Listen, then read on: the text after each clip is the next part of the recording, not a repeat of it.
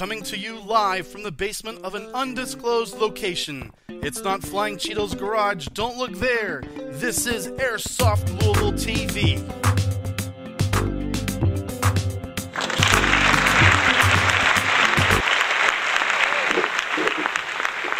Hello everybody, welcome to Airsoft Louisville TV. As you can tell, I'm Flying Cheeto. That is not Hunk. Hunk has gone AWOL this morning. Not sure what happened to him. Guess he went out last night, got drunk, and smoked too many cigars. So anyway, show must go on. We have a schedule to keep today. Brought my dog Jackson to prove that any stupid monkey can do this job. He's not even a monkey, but he has a border collie, so... Jackson! Look at that. He pays more attention than Hunk does. So, you know, we... over the last week, we picked up a sponsor for our TV show, Asylum Extreme, our home field. Kenny there has been very gracious to provide us with some actual stuff to, just like Hunk. He's leaving me too. So anyway, he's scared of the guns, I forgot. Set us up with a few items to talk about today. First, you know, our next home game is going to be June 30th at Asylum. Go ahead and treat this as an old school day. I know we had one comment already, someone wanting to know if they can bring their box mag. Go ahead and bring it. Well, we're not going to be too strict on this one. Jackson, come back up. Let's see if we can get Jackson in the back. Here we go. Sit. Sit. Good dog. So yeah, thanks to Asylum for the, he's gone again. Alright, so this obviously is going to be a one-man show today. Fine, that's fine. We'll get right into the guns here. Again, these were donated to us by Asylum Extreme. It's our home field here at Airsoft Louisville. These are both Umarex licensed HK guns. This is the 416C. Very solid gun. I mean, I remember when I first started, the way people reviewed guns was they decided they were good enough by how much wobble they didn't have. So this would be the best gun ever made then on those standards. This is a very solid gun. I believe the externals were done by VFC. You know, it's heavy. It's, I don't know the exact weight, but it's a very solid gun. It's got that cool little folding stock on the back.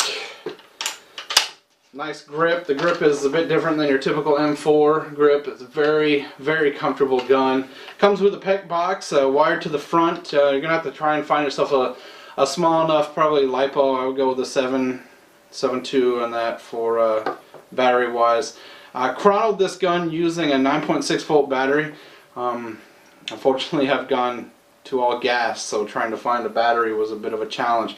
But you see down here, I'll do the Hunk thing for you. We'll have the chrono footage of this gun shooting. As you can see, it averaged about 345 feet per second, which is great for a small weapon like this. Awesome CQB weapon.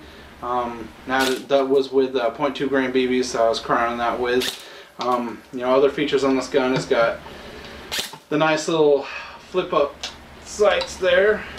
This gun is brand new, so it's still a little stiff. It's waiting for someone to come up, buy it, break it in.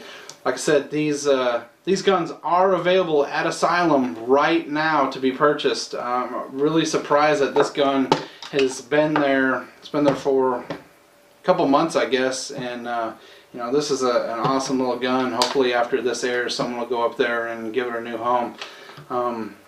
Comes with a high cap. It's a unique high cap. There's no wheel on the bottom. It does have a HK logo on there though. It comes with a little tool that you stick in here and a wind, but it does use, from reports I've seen, pretty much every other brand mid and high cap magazine, so that won't be a problem for you. Let's see, our other gun we got here.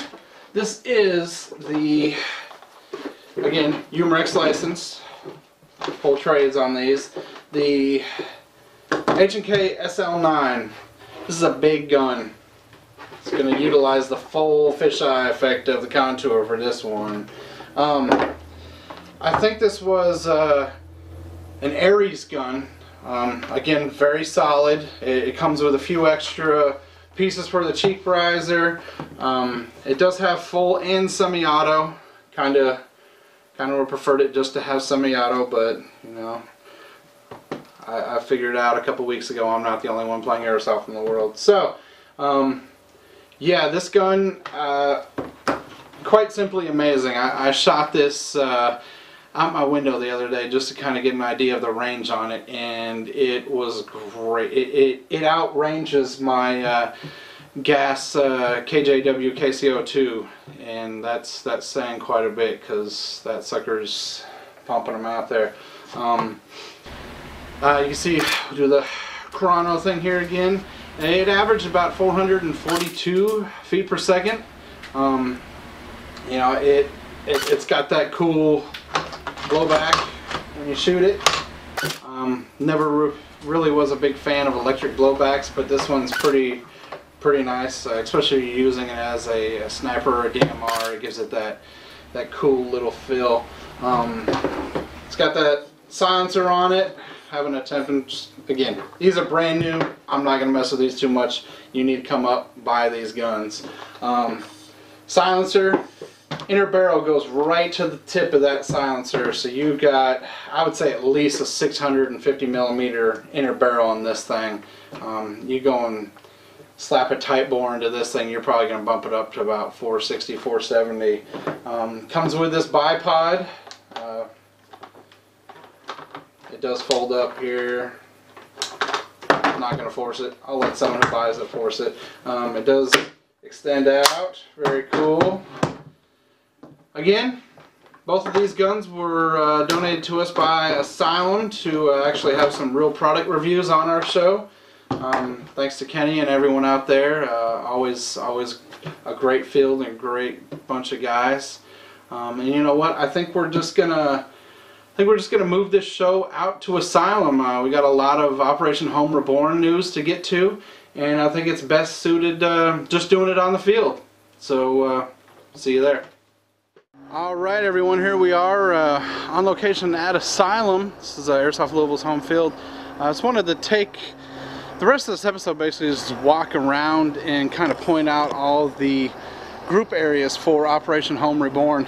This building behind me is what we refer to as Barrel Island.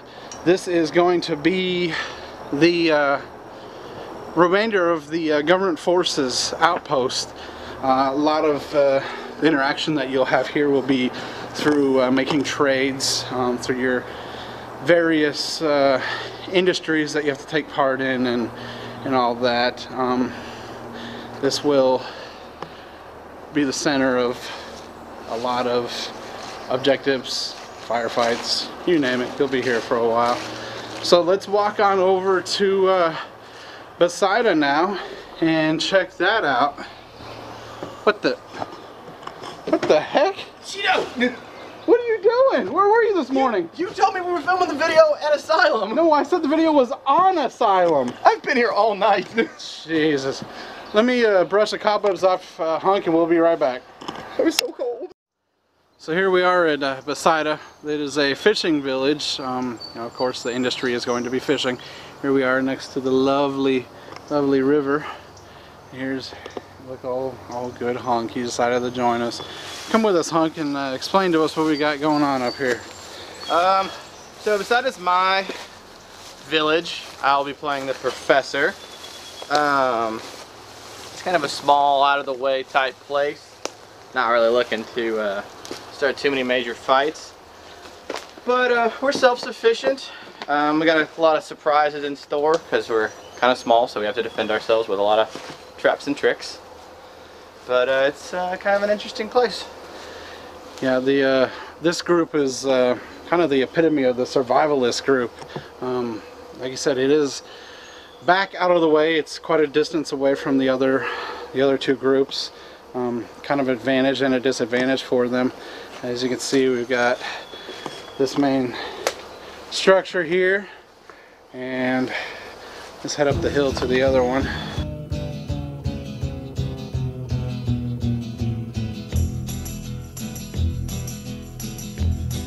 And for all the other Man, team members that might join this team, this group, we do have stairs.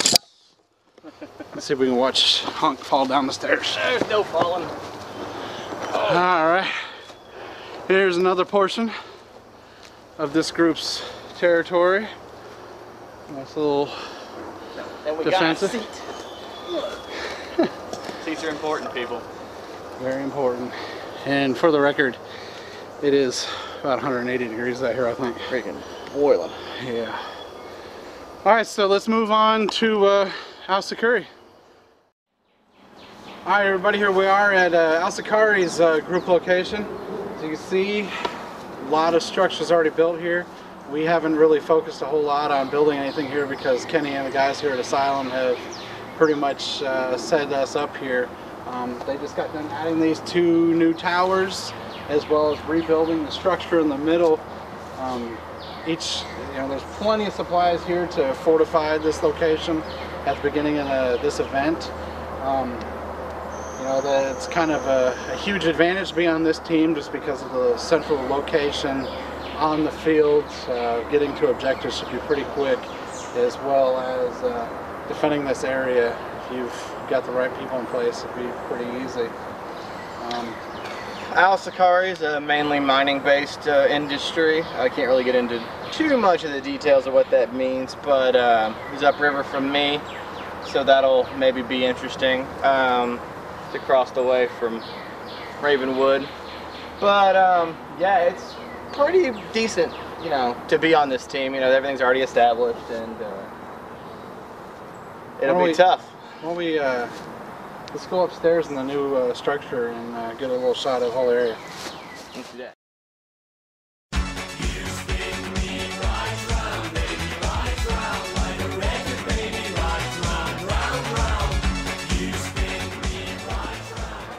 So here we are at the Ravenwood group location. The Ravenwood is a group of lumberjacks, woodworking type people. They're going to be critical to the trade industry for the entire event. They are located next to the bamboo forest, as you can tell. They've got a few structures, a few more going up. We got a nice little surprise in store for this area. Bishop is the CO for this team, so anyone wanting to get on that team, make sure you give him something on Facebook. What the hell is it called? What are you doing over there? What the hell's what called? I gotta go deal with him. So this is Ravenwood. Fuck. Alright, so we are back from a little hike around Asylum today. Pretty hot out there today. Really hot. Brutal. Yeah, I'm sure come August 3rd for that event, it'll be 65. What event are we having on August 3rd?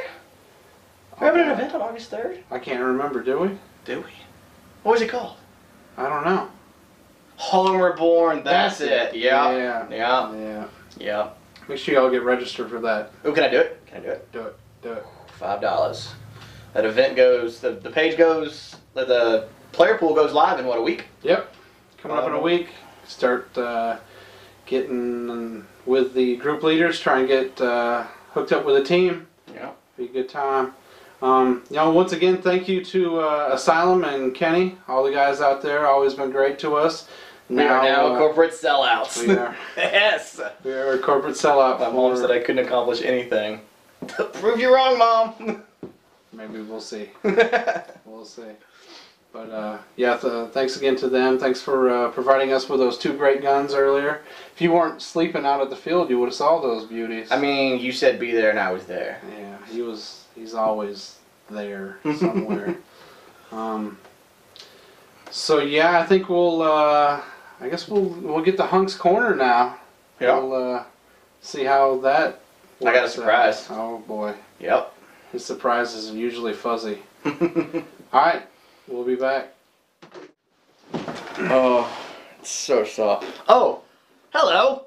Welcome back to Hunk's Corner. At this edition, we're going to talk about something that's been bothering me lately, and that's Facebook event invites. It drives me absolutely insane when you invite people to events, either social or airsoft, and no one responds. You get 4 people coming, 2 maybes, and 46 people who are undecided. And it's like, did they not see it?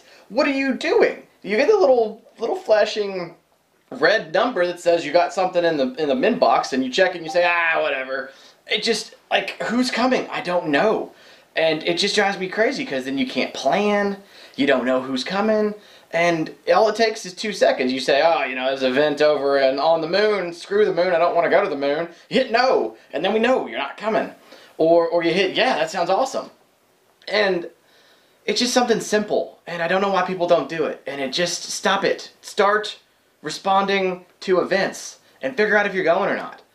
And another thing that drives me crazy is when you do, like, say, maybe I'll go to Blind Fury this year. I don't know where I'm going to be in August. And then, like, they post, like, 45 things, and you're just like, oh, God, you turn that off. But still, just a thing that bothers me. And it's just some stuff I wanted to share with you.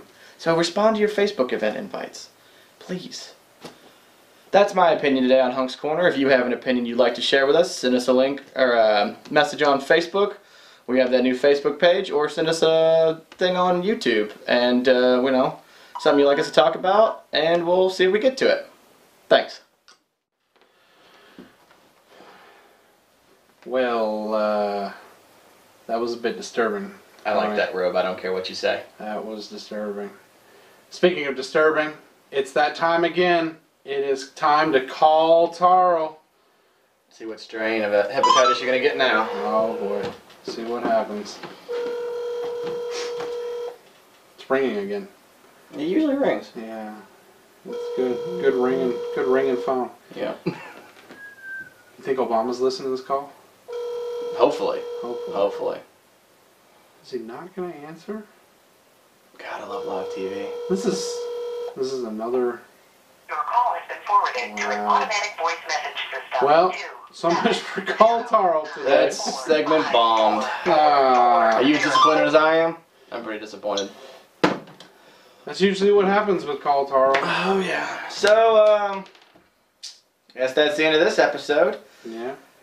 Be sure to visit our new Facebook page. We broke away from the official Airsoft Louisville page because we were cluttering up that with non-Airsoft talk. So we now have a new Facebook page, Airsoft Louisville TV, where you can get all your updates and the shows.